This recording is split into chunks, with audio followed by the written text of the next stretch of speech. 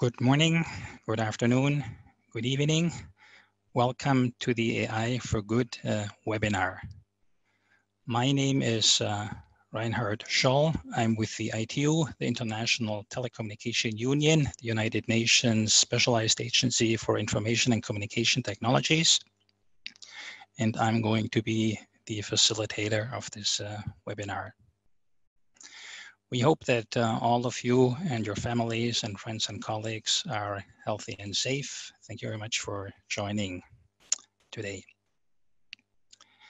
The ITU does three things. We do firstly allocate frequencies to the services that make use of the radio communication spectrum, such as mobile telephony or GPS. Then we do standards. A lot of the bits and bytes that are running across optical networks right now are being standardized by ITU. And we also assist developing countries in setting up their information and communication infrastructure. Before we go into the matter, let's look at a couple of housekeeping rules. So on the bottom panel, you'll find these two icons, chat and Q&A. So if you have questions that you would like to ask our speakers, please use the Q&A icon. And for anything else, please use the chat window. We have the microphone for attendees disabled. We will also make the presentations, the PowerPoint presentations available after the end of the webinar. Okay, so the topic of today is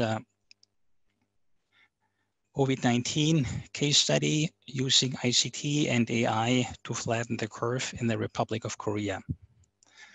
Up until a few weeks ago, unless you were an epidemiologist, you probably haven't heard and didn't know what flattening the curve means. But now I think that everyone who is on this webinar today knows what it is, or has at least heard this term. So the curve is a graph which is plotting the number of infected people versus time. And if no measures are taken, measures like social distancing, then this curve is going to be a steeply rising bell-shaped curve that's skyrocketing. And when the curve has reached its peaks, it's also exponentially faster decreasing. The problem with this scenario is that it is overloading the health system of countries. That's something which we're seeing more and more in all countries of the world today. So the idea is to flatten the curve. You would like to spread the number of infections over a long period of time. But even flattening the curve is not enough. You might actually want to push down the curve. You would like to decrease the number of infections. There is one country that's standing out, and that's the Republic of Korea. It's the only large country which has been able to so far successfully combat COVID-19 without locking down its entire economy. So we are very grateful that we have colleagues from Korea on the line today. And we are grateful for three reasons. One is the battle against COVID-19 has not been won yet, not in Korea as well. So all the experts keep working around the clock in making sure that COVID-19 doesn't cause additional anxiety. The second reason is a lot of countries and companies from all around the world are contacting you because they would like to know what's the secret of Korea. How did Korea manage to do so? And the third reason why we are really grateful that you're joining tonight is it's 9 o'clock in the evening, Friday. So we're really, really very happy to have you on board. So let me introduce our speakers. So we have Dr. Sang-Kyu Lee. Dr. Lee is the director of the Division of Risk Assessment and International Cooperation of the KCDC, which is the Korean Centers for Disease Control and Prevention. And then we have Dr. Tae-myung Jung. He is professor. He is Dean of the College of Software, and he is also the Director of Information Management Technology Laboratory of Songkyungkwang University. So let's see that we have everyone connected. So Dr. Lee, are you there? Yes. Okay, great. How are you doing tonight? I'm fine, thank you. Good. Are you getting the day off tomorrow? No, unfortunately, No? I have to work every day. Okay. All right.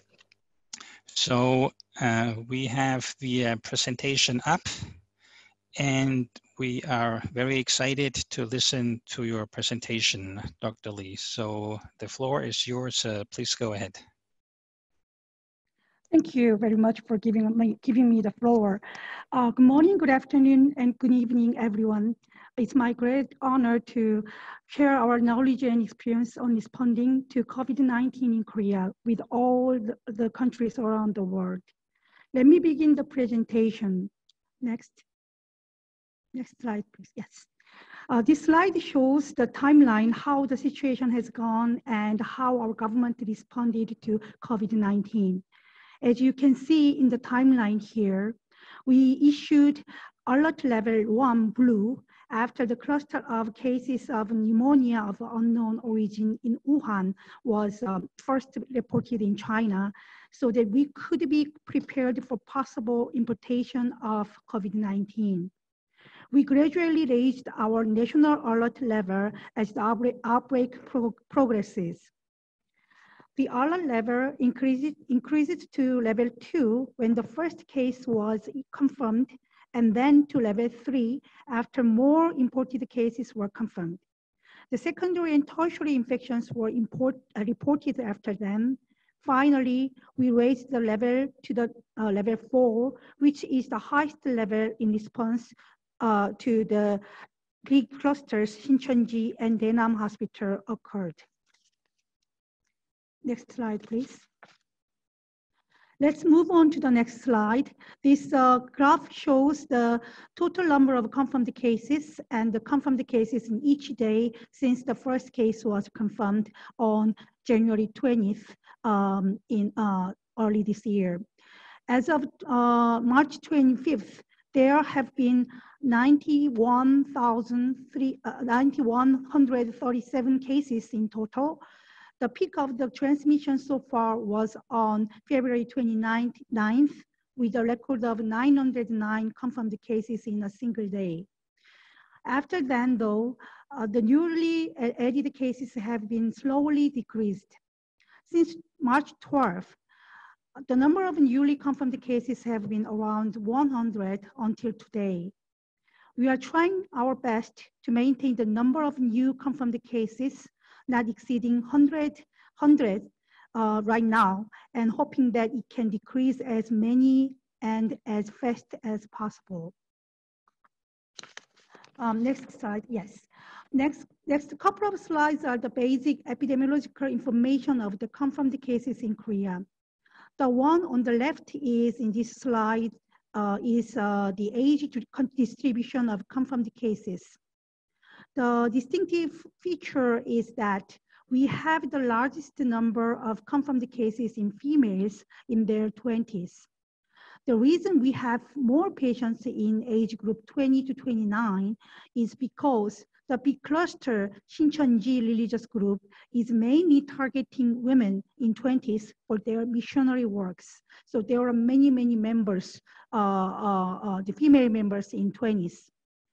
On the right-hand side, you can see the number of fatal cases and the fatality rate on each age group.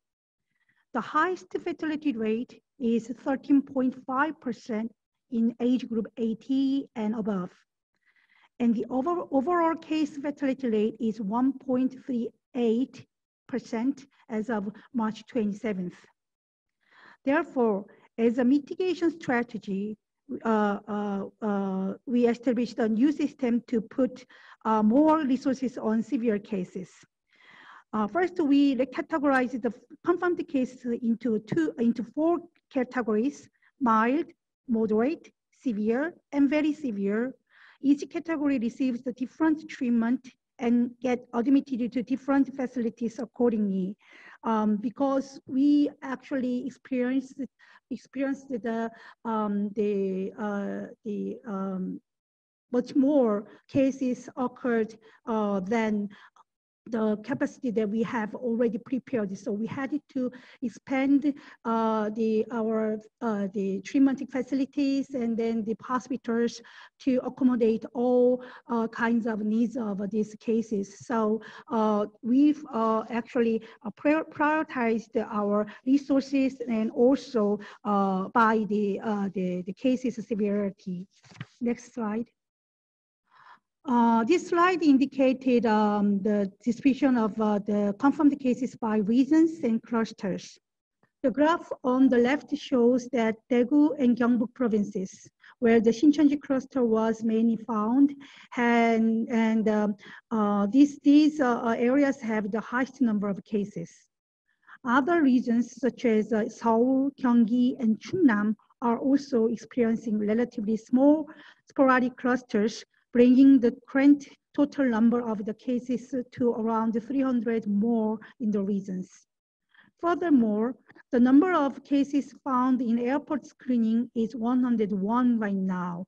It's very, very recent data. It's, I think, just within a week, we had this large number of cases at the airport screening, which means that there are the increase of the imported cases from the foreign countries. And then it's really, we see that it's relatively very fast. Taking into account the outbreak situation all over the world, it is sort of expected. Therefore, we are more keen to strengthen our screening system at the point of entry and actively monitor and test all the incoming travelers. The pie chart on the right portion of the clusters in Korea is about the clusters in Korea. As you may already know, Shincheonji is the biggest cluster as indicated in blue. Orange represents other clusters. So you can see the majority of the clusters. Next slide, please. This slide actually summarizes the response measures taken along with the progress of outbreaks, especially after we found out local transmission, including Shincheonji cluster in the middle of February. Right after we recognized the case number 31, which was confirmed on February 18th, was related to Shincheonji religious group, we started to identify and test for all the members of Shincheonji Daegu group. As the cases increase and evolve to the big cluster, our government escalated the national alert level to level 4 and designated Daegu and Cheongdo as a special management region on February 9th. When we had a peak on our epic curve, we started a social distancing campaign as well. This was, at this time, it was just a national campaign that we just boomed up. And the school opening has postponed on March 2nd until March 23rd, and then further postponed till April 6th currently. While responding this big cluster, we have taken various measures, including the update of case definition and revision of our response guidelines, and this designation of national safe hospitals and establishment of living treatment supporting centers for accommodating all these the big numbers of cases, and the deployment of public doctors and so on. As the number of imported cases increase again, we expanded special entry procedure, including testing and screening for travelers now. Next slide, please. This slide is about our testing capacity. It is well known that Korea has conducted extensive lab testing and found cases at the very early stage. We have extended the testing capacity step by step. In the beginning of the outbreak, only KCCC was available for lab testing because we established this pan-corona testing methodology from the beginning of this COVID outbreak. But later on, it was expanded to the research institutes of public health environment in the local governments. And also we expanded it to further to the private medical laboratories and hospitals. Therefore, currently we have a total of 118 testing institutions available nationwide, and the capacity is 15,000 testing per day on average, and maximum 20,000 per day. Next slide, please. Okay, this slide is about the pictures of the drive-through sample collection and screening clinics. As you might already know, these drive-through clinics have contributed as well to our testing capacity because we could collect and screen collect the samples and screen the people for testing. So it was really the best way to screen all the people subject for testing. We have received many inquiries about how to operate them and shared the SOP about this. Next slide, please. Another aspect I would like to touch is our contact tracing strategy. Before the MERS outbreak in 2015, we learned that traditional investigative methods, depending on the patient or proxy interview, has the limitation of omissions and errors of previous activities for these cases. Actually, based on the experience of the MERS outbreak in 2015, rules were revised to supplement the areas that were lacking at that time. In the current epidemiological investigation, contact investigation techniques that were used on a limited basis for the MERS outbreak in 2000 are being used in all confirmed cases of COVID-19. So there are mainly 4 steps, which are investigation, risk assessment, contact classification, and context management. At the investigation step, we obtain the preliminary information through interviewing the patient, primary physicians and family. And then to compensate the missing information or confirm the interview outcomes, we collect additional information at the stage of risk assessment. The information such as medical records, mobile phone location using GPS, card transaction log, and video footage are collected and investigated in this stage. Based on this information, we classify the close and casual contacts and provide guidelines accordingly from move restriction to symptom monitoring. Movement restriction refers to a legal public health order for quarantine and controlled travel. Symptom monitoring can be either active or passive depending on the exposure risk. Next slide, please. This slide is about the smart quarantine information system after MERS outbreak in 2015. Actually, even before this COVID-19 outbreak, every inbound traveler entering Korea is required to be checked for fever and also to fill out a questionnaire about their health condition when they visited in risk areas in general. In particular, people who have traveled or lived in the areas with outbreaks of certain categories of infectious diseases, such as MERS or Ebola, are subject to quarantine investigations, including individual temperature checks and health condition questionnaire, as I mentioned before. In order to enhance our quarantine system after the MERS outbreak in 2015, we introduced the smart quarantine information system. This flow chart shows the overall workings of the smart quarantine information system. The information about the inbound traveler from the Ministry of Justice, the Ministry of Foreign Affairs, airline companies, and major telecommunication companies are collected by KCDC's quarantine information system.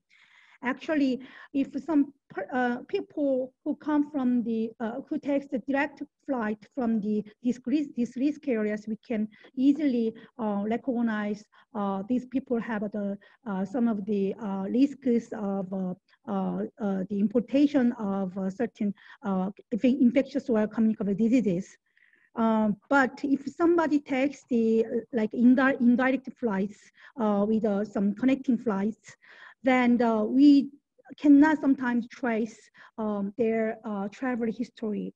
So for the Korean citizens, they usually use this roaming service from the Korean telephone companies. So we just collected this roaming data from the major telephone companies so that we can actually see the more detailed travel history of our Korean citizens so that we can just ask them more, we can have some more close interview with them about their health condition, and we can also check about their the health status and then and so on. So these kinds of information about travelers from a country or region with an infectious disease outbreak is accessible by frontline healthcare providers during the incubation period. Since the frontline healthcare providers can check the international travel history of a suspected case at the registration, treatment, or prescription stage at the clinics, they are able to quickly identify and isolate or treat the suspected case in a timely manner. Based on the information collected from the inbound travelers at entry, if a person returns to Korea after traveling to a region affected by infectious diseases, we send text messages to that person during the incubation period of the disease about how to report if they develop symptoms of an infectious disease. Since we send text messages through local communications company, they need to have a domestic cell phone number to receive these text messages, which covers most Koreans as well as most foreigners who are living in Korea. Actually, this system plays a very important role in responding to COVID-19 for early detection of imported cases, either at the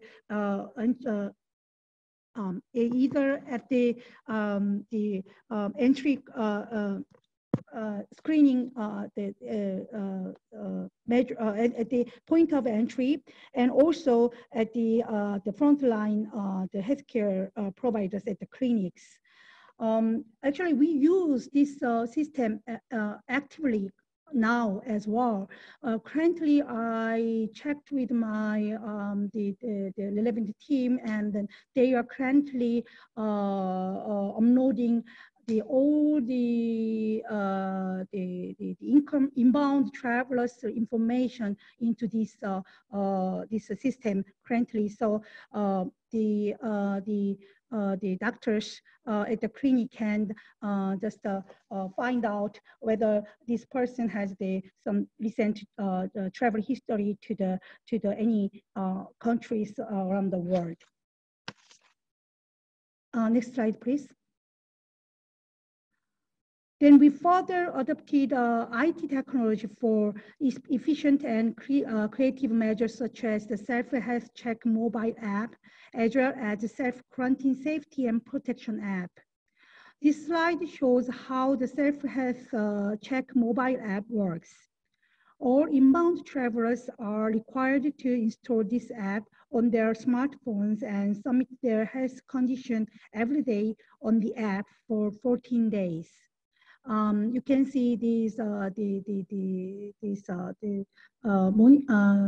views of the first page of this app.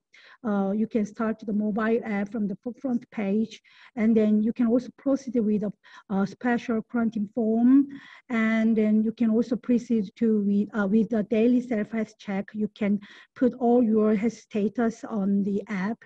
And also you can check the location of screening clinics so that we can just contact them if you have any symptoms or so.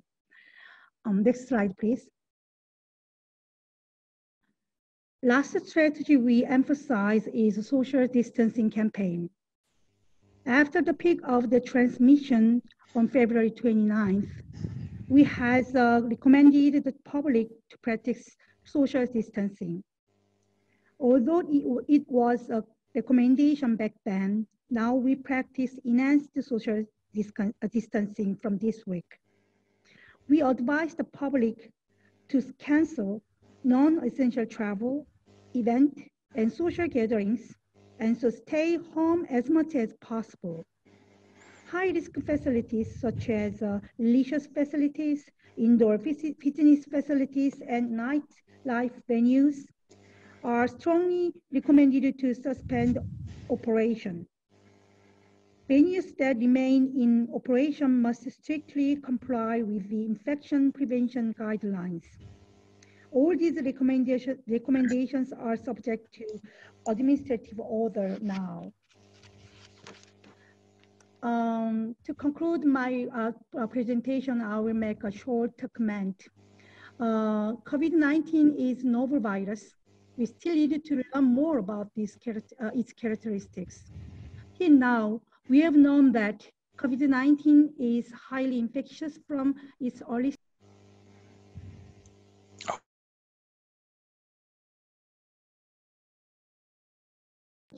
as IT is required to enhance our traditional control measures and response measures, as well as to develop innovative measures as well. Currently, the world is experiencing the pandemic that we have not ever experienced in recent years. We really need to share information and work together to resolve all the challenges and overcome this crisis. I really hope our experience can help other countries to take effective measures against COVID-19, and some much more detailed information in technology will be maybe provided by Dr. Zhang in the next presentation. Thank you very much. Thank you very much, Dr. Lee, for your presentation. So we go to a question and answer session.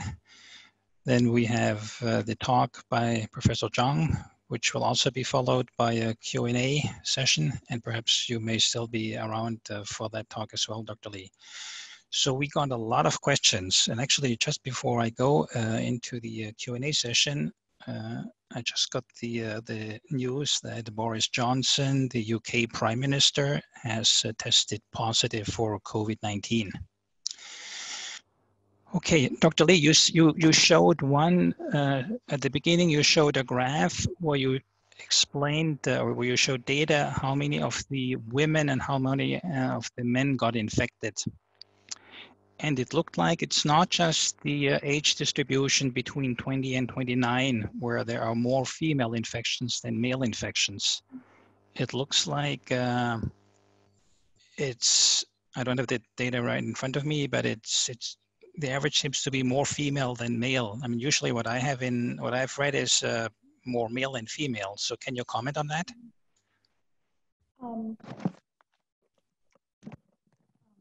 Sorry, maybe I will just collectively say that, because we have a large group of the confirmed cases in the age group of 20 to 29, and also because all these targeted people, because for the reason for that, we just gave the reason for these religious groups target or their strategy. But we saw a lot of number of the female members, but the confirmed cases, as you mentioned, it's a little bit similar, but more, a bit higher than males.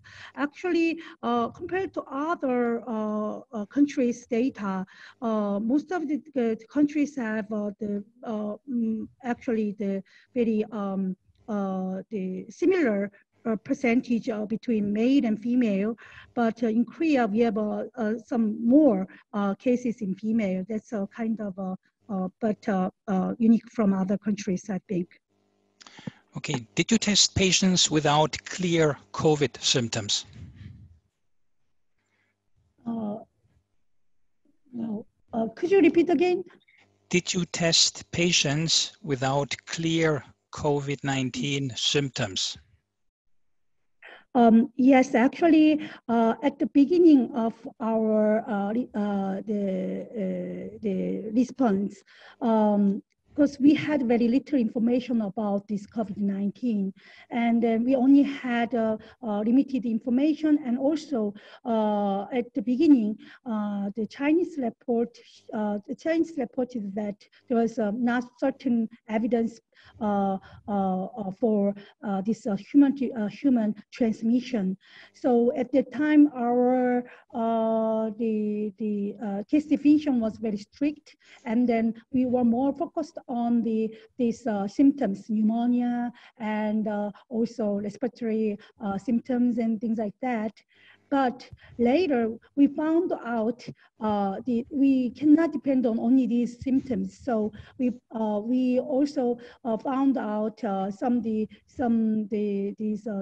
travel. I'm sorry. The epidemiological link or history is also important, and also if there are some possibility of contacts, we had to have this testing. So, for example, we had this huge Shincheonji cluster, and this cluster actually had a very large risk group, which are the mainly Shincheonji religious group members in Daegu, and largely all the nationwide.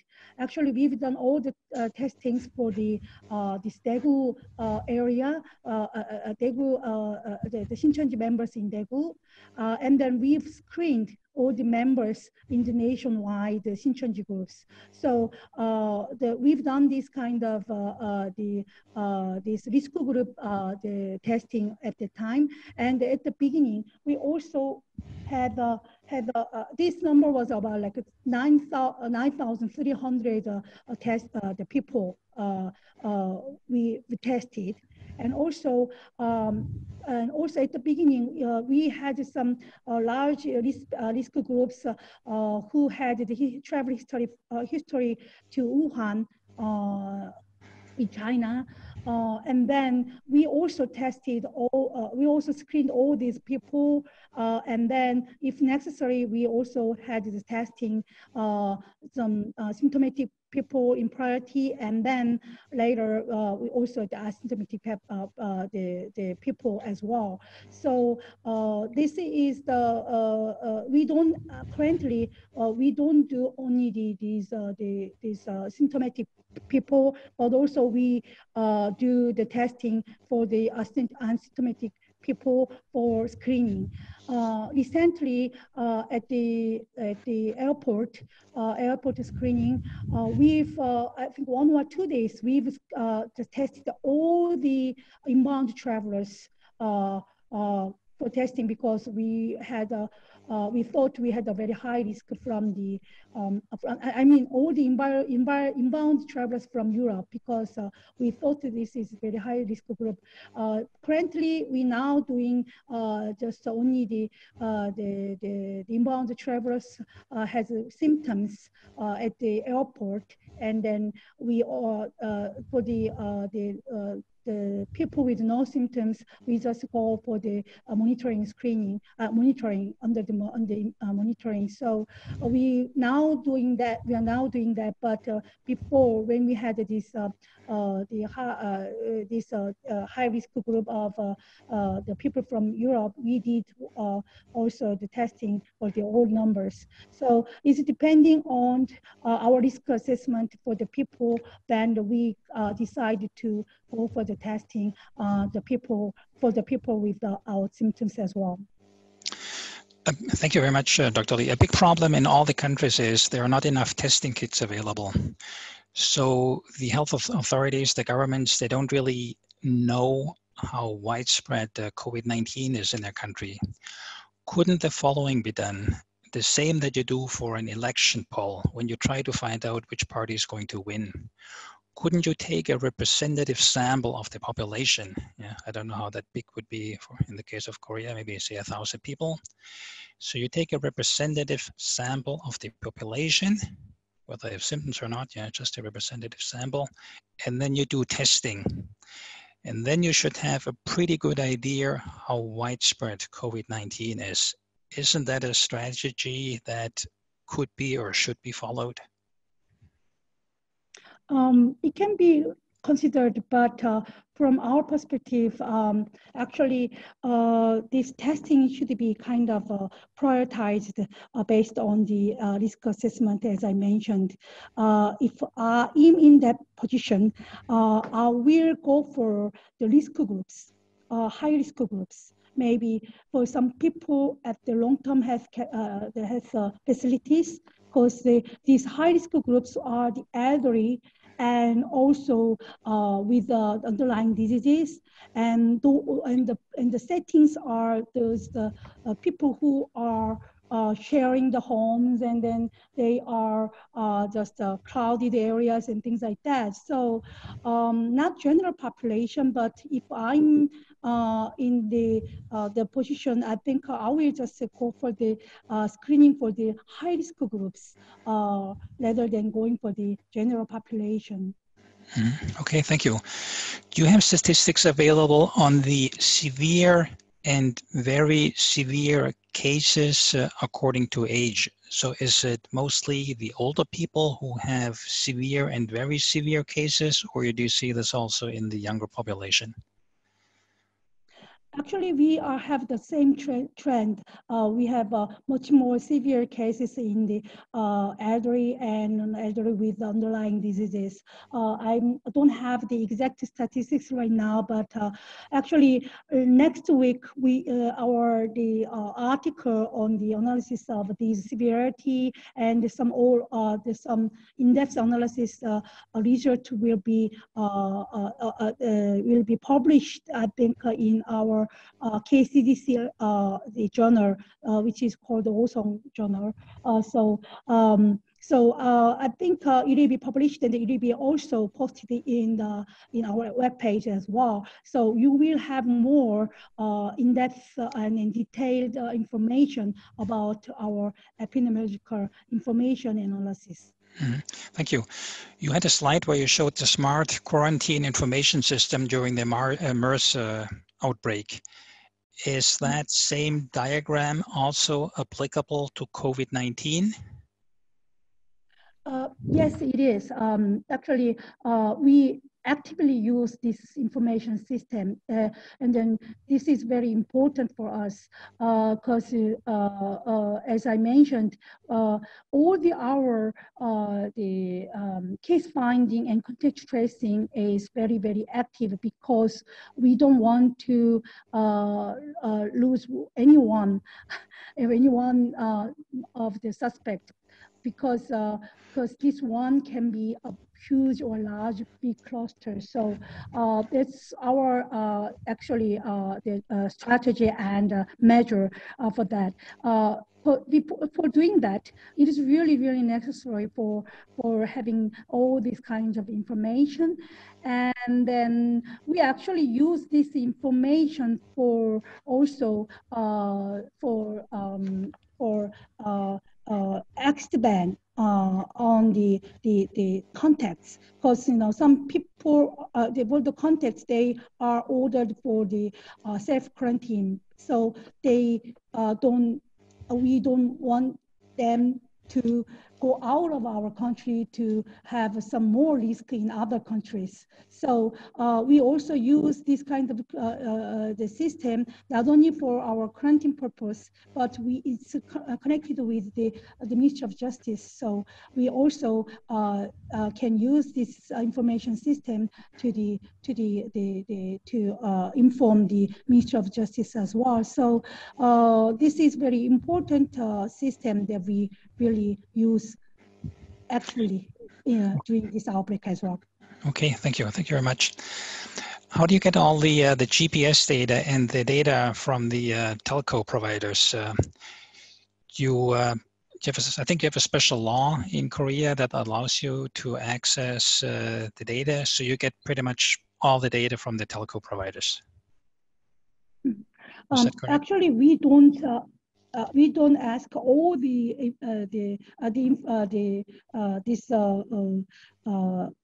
data for all cases. If necessary, we ask this kind of information. So it's quite different, because as I mentioned in our case, contact tracing strategy, there is a kind of risk evaluation. So we go for the risk evaluation and then case evaluation. Then if we think this cases memory and then all these data, the information that we got from these cases interview, then we don't go for the further information inquiry. But if he has bad memory and he is not sure about the locations, maybe in some certain cases that maybe the onset of the date of onset is far from now, then people has a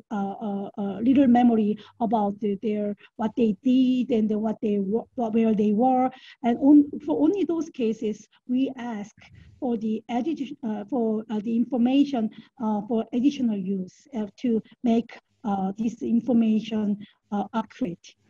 Okay, thanks very much. I think we go into the privacy topic also in the next talk a bit deeper.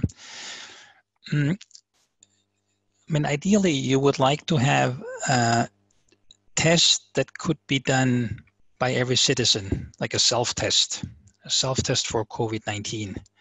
So I take a swab, I do a self-swab, I put it in my nose, and then I take it out and I put it in a test kit, and then within a couple of minutes I know whether I'm pregnant or whether I have a COVID-19 or not. So what are your projections? When would we have that? Actually, it's depending on the accuracy of the testing method, and actually swapping is very difficult to do by yourself. I think it's really kind of hard work for our EIS officers also do this one, but it's sometimes very hard. And then when we do this, you have a lot of coughs, and then all these kind. It's also you are exposed to the high risk of transmission to others if there are somebody besides you, and so on. So from the current the procedure, we are not sure about whether it can be possible. But if it's possible for better testing, not using this current swapping method and all those sample collection method, it will be okay. But we believe that currently the most accurate method is the RT-PCR, and then the technology should. We also encourage the manufacturers or these R&D people to develop a more rapid and a more easy test kits. But we need to see its accuracy. That's the most important factor. Okay, let me ask you the last question, and then we go to the next speaker. What are your predictions? What will the situation look like in, say, the fall of this year or towards the end of this year? Suppose Korea has been able to manage the outbreak, that it has been done so far successfully. Other countries will not have been able, probably by that time. And some countries may follow you, perhaps, hopefully. So what will life look like at the end of the year or in 2021? A lot of the people are not immune against it. We still have to wait quite a bit if there is a vaccine. So what's your outlook? Okay, this might be my personal opinion, I guess. Actually, we've seen other coronavirus like Ebola and or SARS, but we could see this coronavirus doesn't disappear. Actually, it will reoccur, I think, or it will just continue with some sporadic cases and for year long. We do not actually. The Korean government actually has always set the worst scenario to respond to this kind of outbreak. We will continue to consider the worst scenario from now on as well. And considering the worst scenario is for the preparation. We have to be really prepared for the reoccurrence of this virus and things like that. And then actually about the MERS outbreak, because after the MERS outbreak in 2015, we are always prepared. And then actually last year we had like more than 400 subjects, suspected cases in Korea. Actually, we had no confirmed case.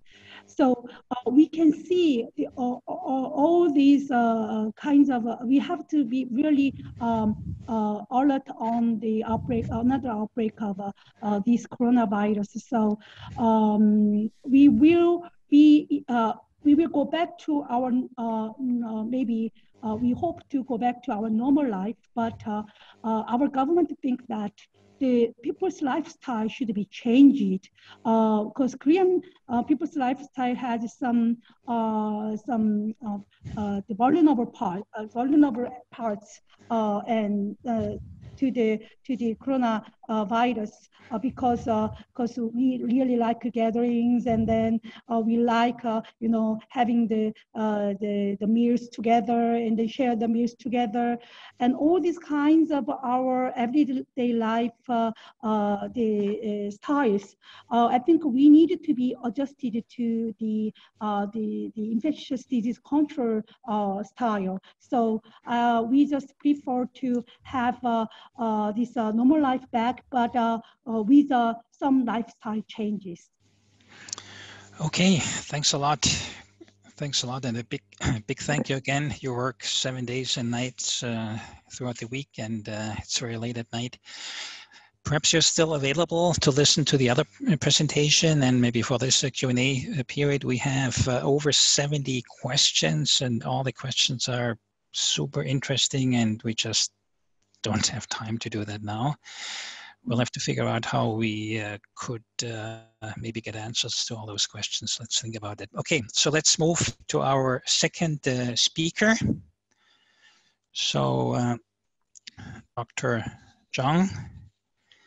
Hello. Let us switch the presentation. So you will be sharing from your screen. Excellent, great, and the floor is yours. Please go ahead, Dr. Jung. That's not my screen, then I'm going to share my screen. Okay. All right. Good. If you go to presentation mode. Yeah. Great, thank you. Thank you very much for inviting me to this very important webinar. Then I'm Tai Chung. I'm working as a professor teaching computer science at Sungkyunkwan University. Then I'm going to introduce some case that how we flatten the curve using ICT technologies in Korea. Then I ask your understanding that nobody knows that what's going to be happening tomorrow. So I'm going to talk about the things and efforts that we did so far. Then let's briefly talk about the damage we got by the COVID-19 in Korea. Then so far, it's a little less than 10,000 patients we've got and 10 fatalities by the outbreak of COVID-19 in Korea. It's a huge number. Then we are suffering from the panic and fear from many people's death, about 100, then without being cared due to lack of medical service and facilities. But actually, let me say that this is not true. So far we can manage it with many volunteers, medical volunteers, medical doctors and nurses and volunteers now. But honestly, that we don't know about tomorrow. So, and also the volunteers are kind of tired for long month of long time work. And also we experience economic crisis because of the separation of people, companies, and even nations. Consequently, many factories, restaurants, stores, they all have shut down and economy is falling down into the endless pit. This is quite a big problem at this point. But we try to overcome this kind of situation by applying the ICT technologies. Actually, we, as you heard from Dr. Lee, we're doing lots of different efforts, but I'm going to focus on the ICT services today. And also we have many different services and the solutions, but I'm going to introduce a few of them. And actually, and we are starting to realize that the value of ICT services, how it's important to overcome this kind of disaster. Then also we realize that the on-off collaborative services is very important. So let me talk about a few aspects of the different services and efforts. And first of all, we like to maintain this society with a minimal damage by applying the social distance campaign. And so we are, well, our schools are supposed to open the semester at the beginning of March, but we couldn't open it. But since we don't know how long this disaster goes on, so we opened the schools, particularly universities with remote education. For example, my university has 4,300 different classes open for semesters. Then we have the remote lectures, online lectures in different style, like giving the recorded lecture or giving the real-time online lecture. And sometimes they give the homework online and have some kind of projects done. But actually the problem is that we didn't have enough infrastructure. So we construct the additional, we need to add on the communication infrastructure. And also many people didn't have experience teaching online. So we kind of educating those people too. But we have been doing this for months, then it's kind of okay. We find there's few problems here and there, but we can manage. But still, our high schools and junior high and primary schools are not opening yet. So the government is kind of wondering how we can do this school business. And also, we are applying the remote medical care because the hospital became one of the dangerous places. So we allow the chronic disease patients don't go to the hospitals, just get the prescription by phone. And also remote work. Many companies and organizations participate in the remote work. but this is kind of innovative and new things. So we need to make this remote work effective and efficient. But still, many companies don't know how to do this remote work. So this is kind of homework.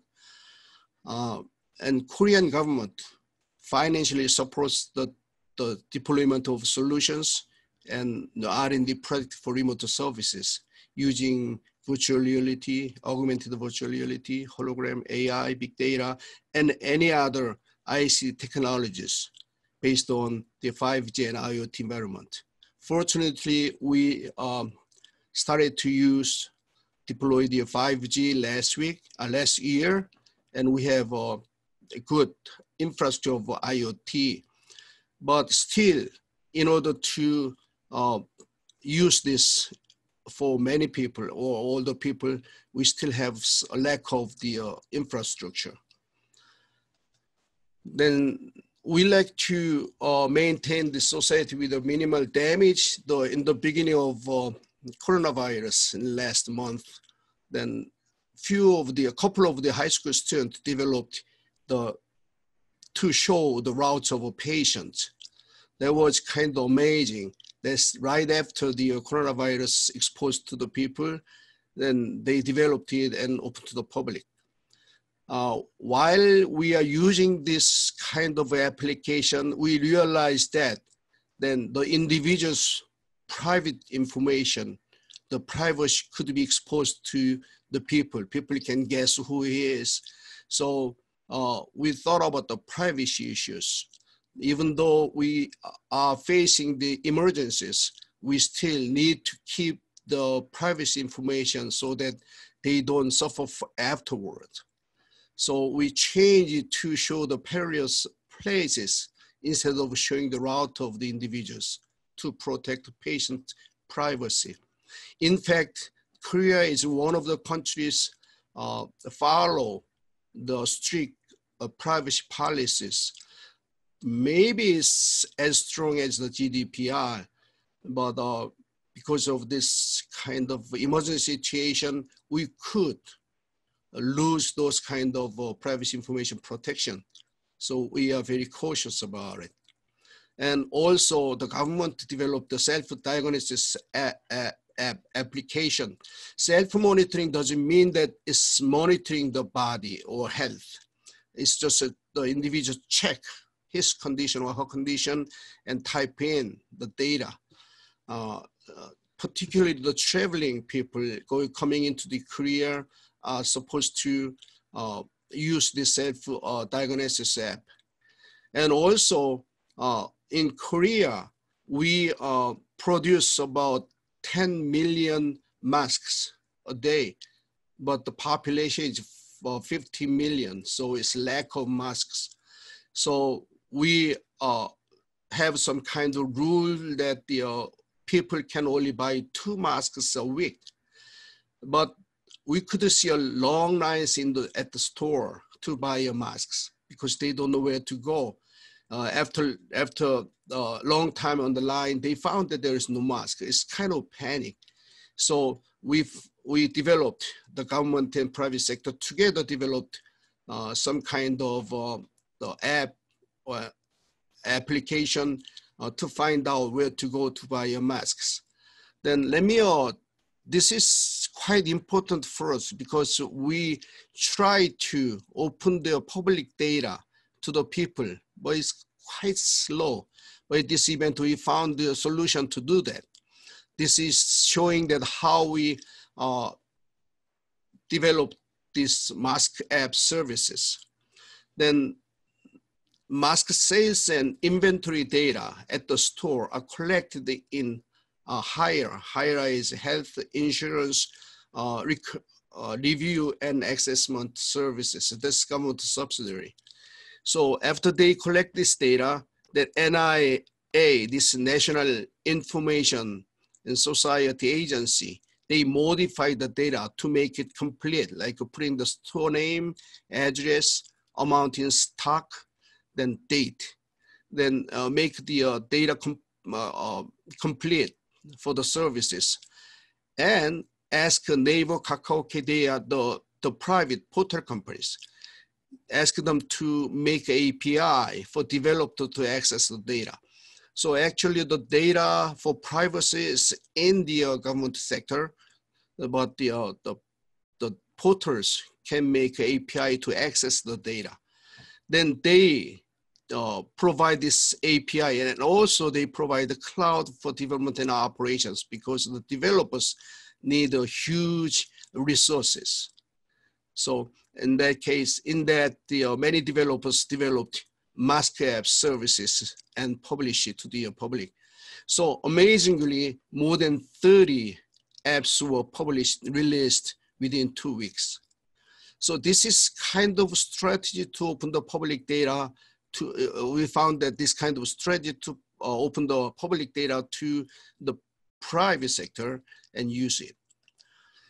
And also we have some ICT solutions to provide the information of current status and ask people how to respond on it.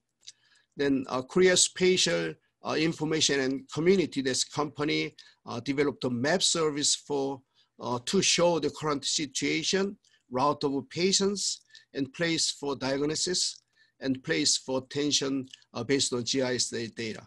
So this information is widely provides lots of information to the people. Then another company, WiseNut, developed a public chatting robot using AI techniques, the natural language processing technique, to inform the way of preventing and correctly responding coronaviruses. So it's open to the public. Also, one of the portal companies in Naver,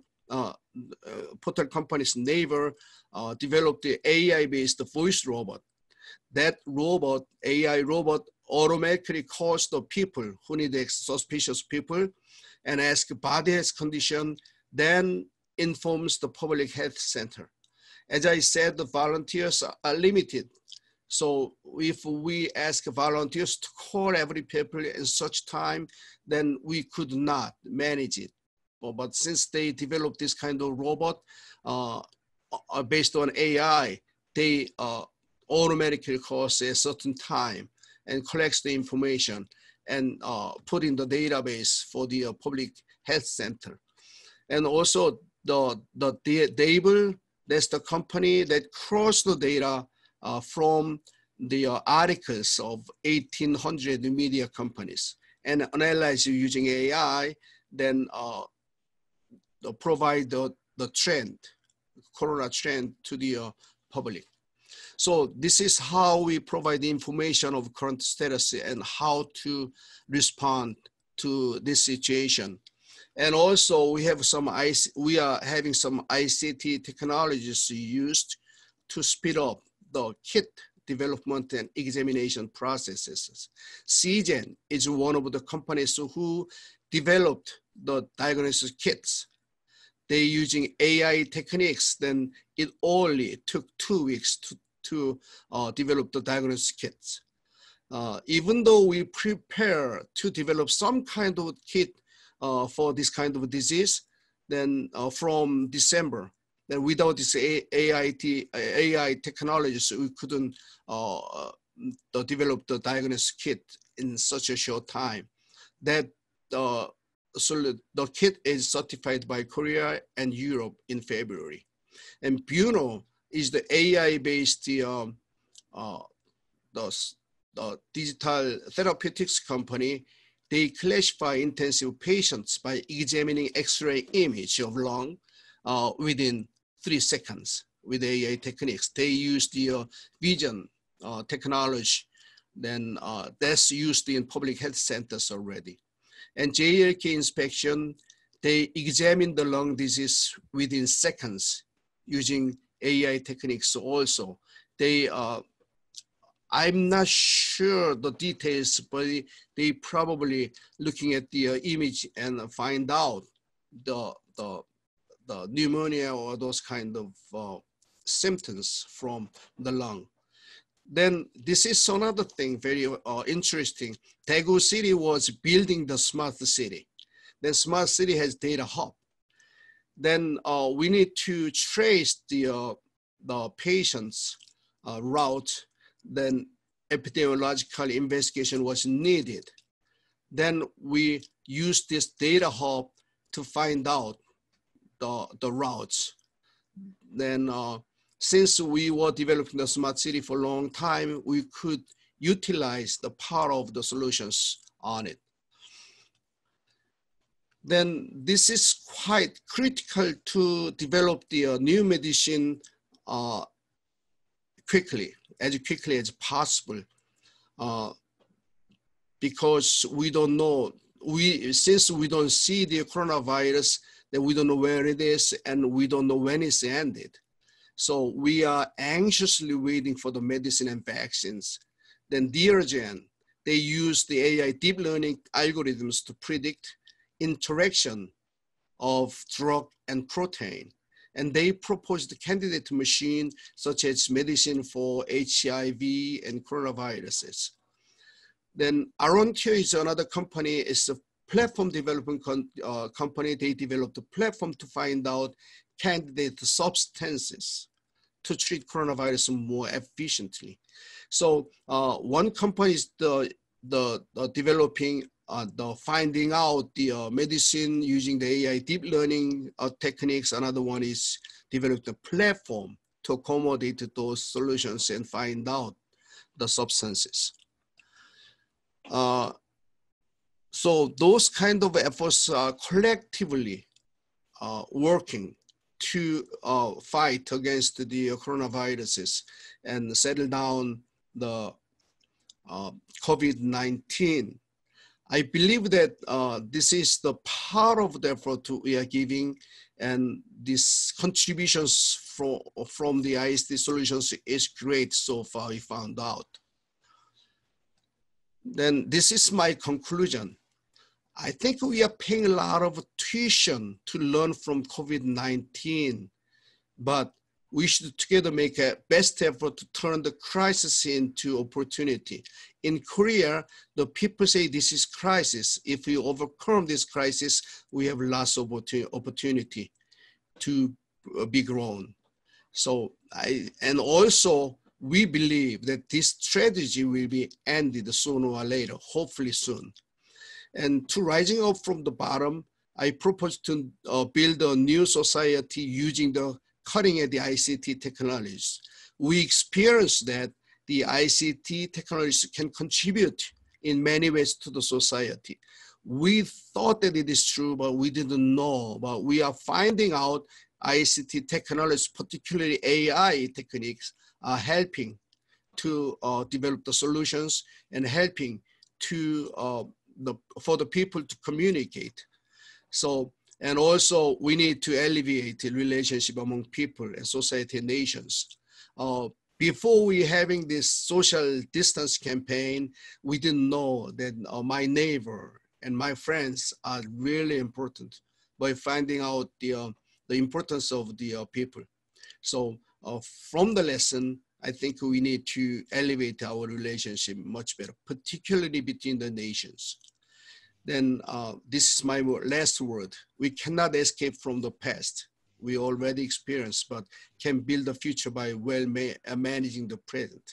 Actually in Korea, this is a small country, but we actually together to cope with this disaster. Thank you much. Thank you very much, Dr. Jung. That was excellent. Thank you. Thank you for that. We still have Dr. Lee also on the line. So, Dr. Jung, the most often question asked, everyone wants to have these applications. Are they available as open source? Some are available on open source, some are not. But I believe actually, we encourage people to open their sources to the public using the any kind of in any kind of environment. So I have to check, but I think many of them are in open source community. Okay, so if people wanted to get to find out, they could get in contact with maybe these companies and see whether that would be available. Let me say this: the Corona map and those kind of things might be in the open source, but I don't know about the company's applications. Okay, okay. With respect to privacy, let's dig a little bit deeper into the topic of privacy. That's one of the big questions in today's society. In order to make a better prediction, AI needs good data, needs a lot of data.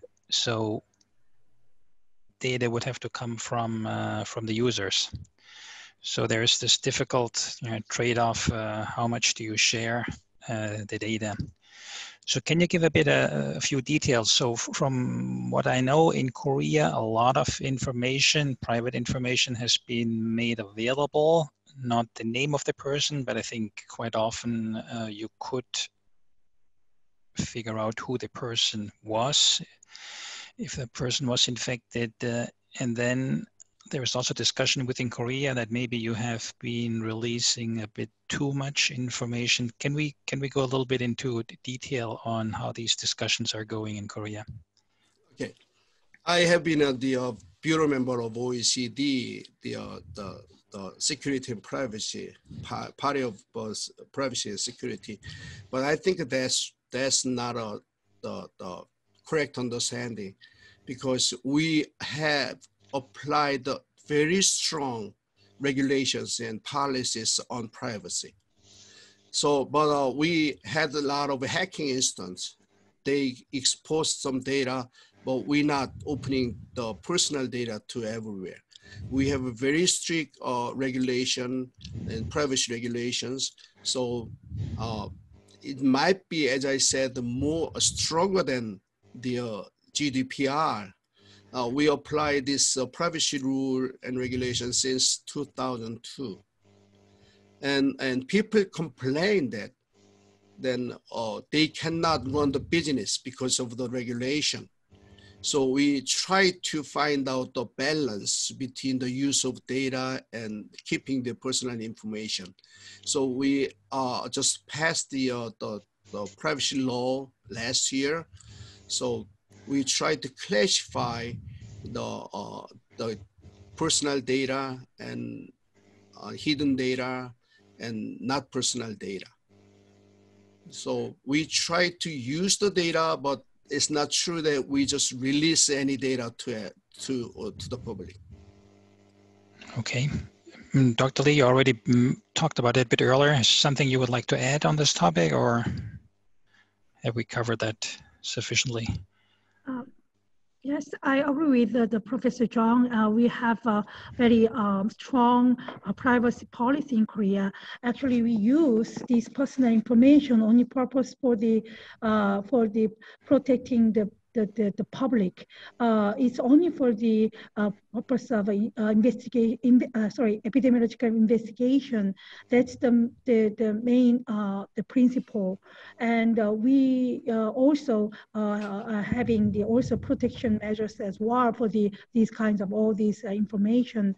And about these this risk communication, we actually open the locations that these confirmed cases visited, but the previously, actually, the local governments had much more information to disclose, but we've set some guideline to follow all the other local governments as well as the KCDC.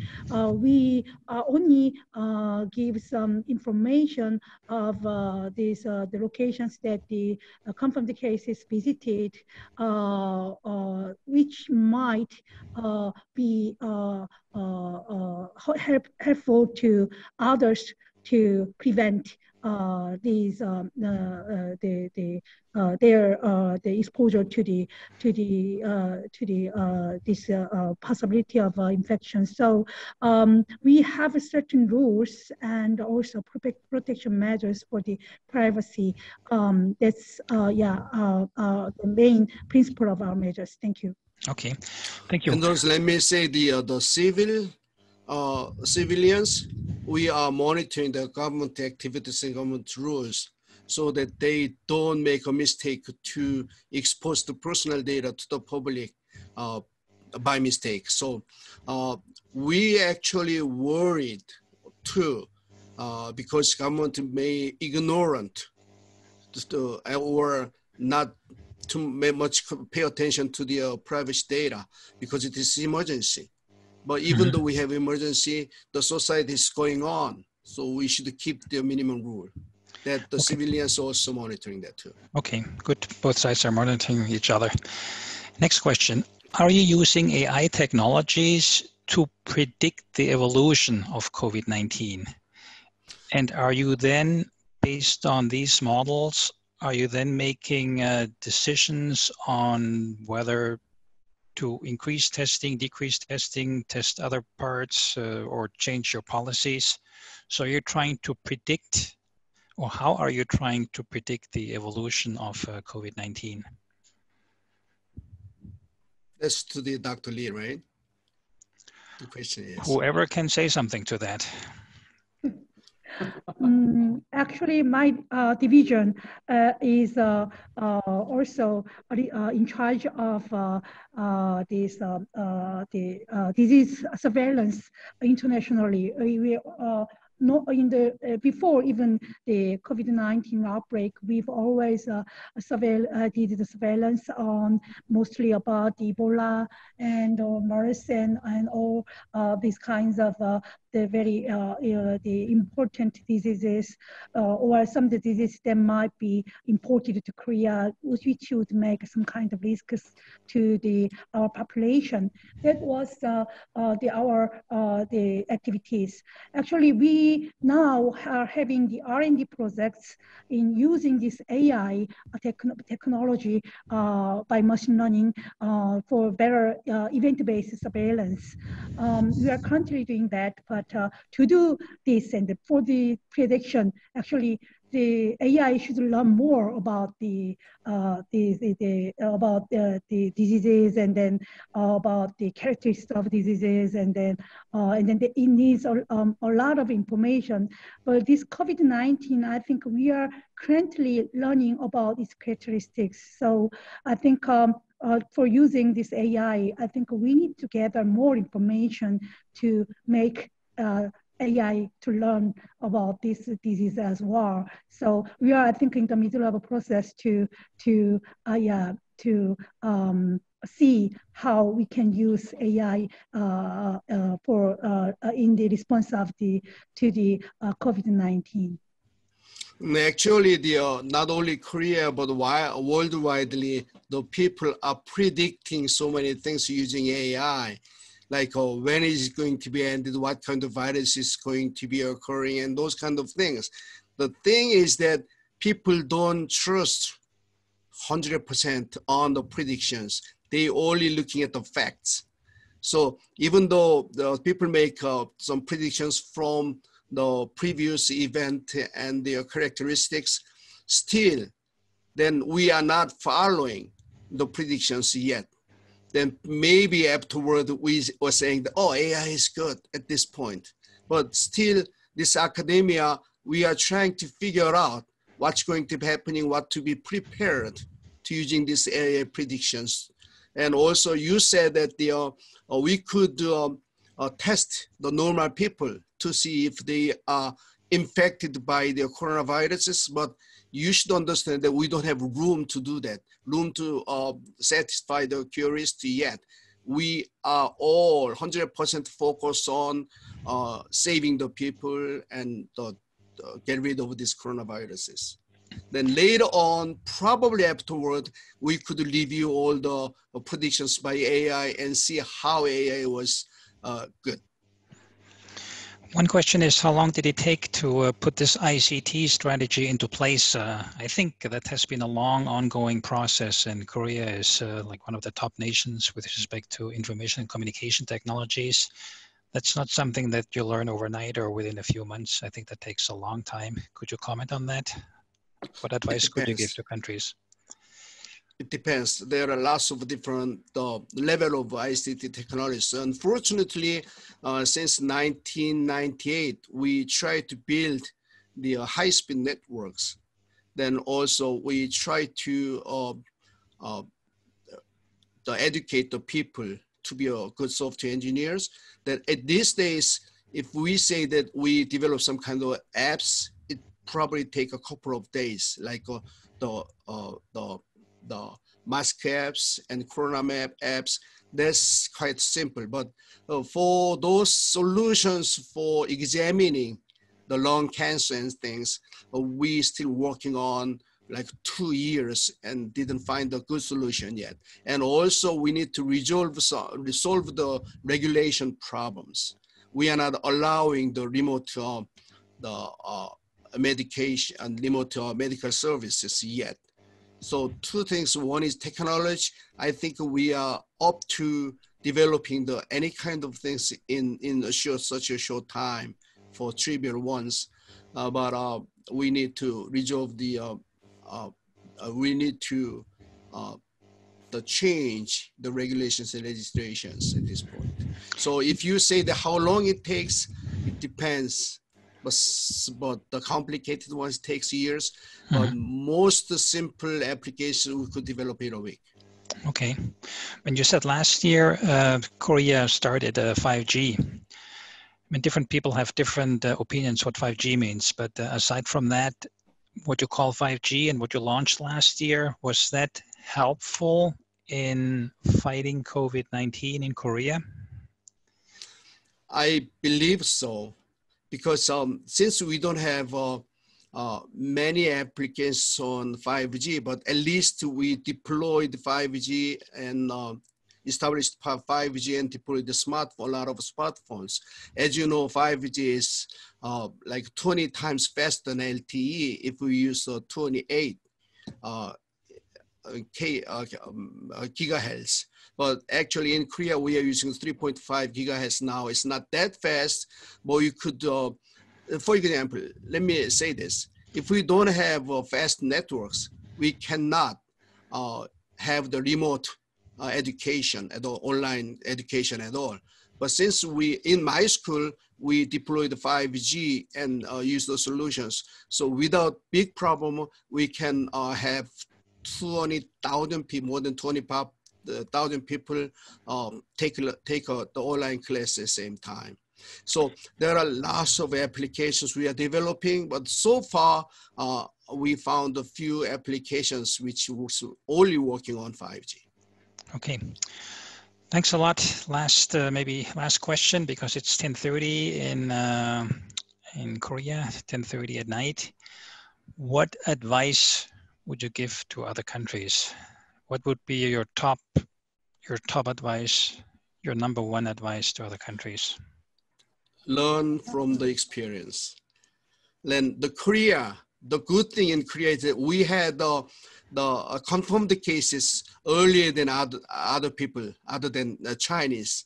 So we should develop a lot of things. We have developed a lot of ICT solutions. So I hope that the other countries like America and other countries who are now following us, better to learn from us. And I think my government and we are willing to teach those kind of experience and share the know-hows. And also, I think we need like collaborative work among the nations, because we are traveling.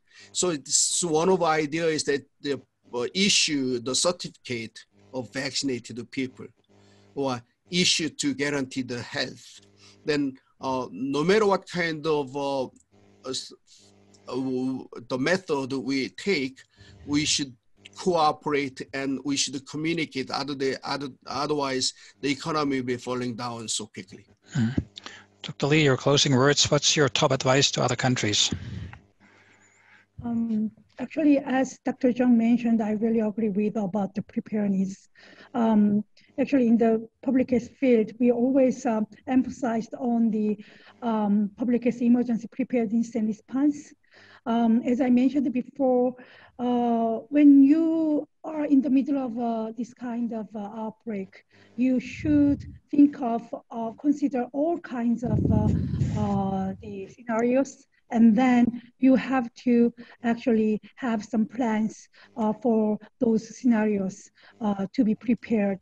Our government has actually followed those steps, and then I'm sure that other countries are not that late to follow these kinds of steps as well.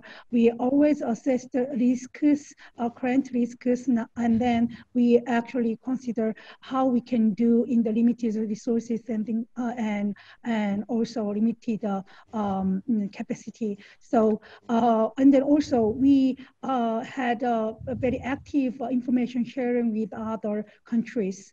We will do that. We will continue to do that with other countries, and then I hope we can all together can just overcome all these risks in the future.